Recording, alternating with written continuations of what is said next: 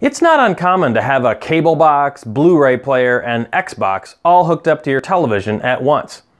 This is all made possible because each device is hooked up to a separate input on your television. With funny terms like HDMI, composite, and component, how can you make sure you select the right input when you just want to watch television? Hi, I'm Mr. Noobie, and today I'm going to answer the question, what input should your TV be on to watch cable? Modern televisions are like giant switchboards. One minute they can be set to watch television, and the next they can be set to play a DVD. The key to switching between everything is by using what your television refers to as an input.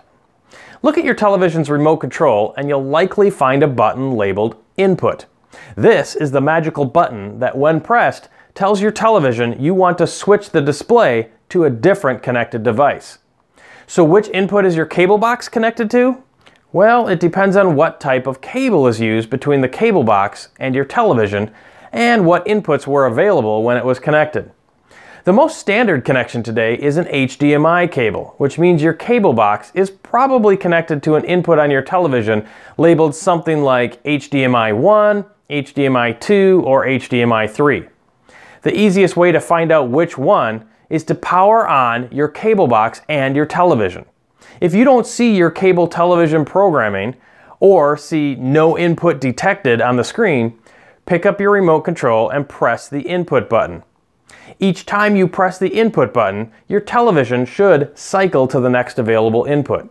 For example, if you are on the input labeled HDMI 1, pressing the input button should take you to the input labeled HDMI 2. Pressing input again should take you to the input labeled HDMI 3. Depending on your television model, you may need to press the input button and then use your up-down arrows on your remote, along with the select or enter button to manually select the next input. As long as your cable box is powered on, using the input button to cycle through the inputs should eventually land you on the correct one for your cable television. You'll know you have the correct input when you see your cable television programming. And don't worry if you accidentally skip by the correct input. You'll eventually cycle back around to it a second time. Just keep pressing that input button on your remote control until you see your cable television programming.